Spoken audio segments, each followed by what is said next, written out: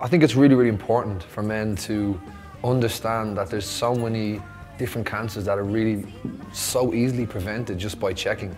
And I don't know why, but for some reason men are a lot more shy and embarrassed about checking themselves. Like at the end of the day, I wake up and first thing I do is scratch my nuts. I might as well spend a couple of minutes actually giving it a thorough check. And I don't know why every guy doesn't do it. It's really important.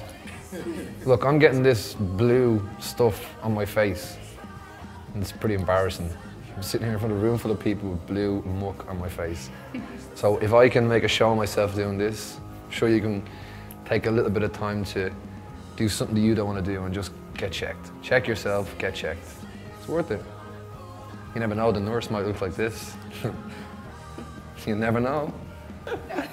But there's loads of ways of doing Blue September. You can do it at work, have a blue face day where everybody comes in with blue faces on, or maybe you just, you know, paint your bosses and your the heads of the company or something like that. Someone who has money, someone who can get them to paint their face blue and get their money. That's what we need.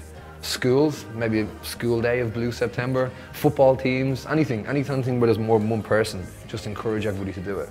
Because it's good, it's important. I think people also forget that, and men should remember this, that you might want to check yourself, but when you get sick, you're affecting a lot of other people as well. Children, wives, you know, mothers and fathers. So, you know, the money's also going to help them. I think that's important too. And get blue.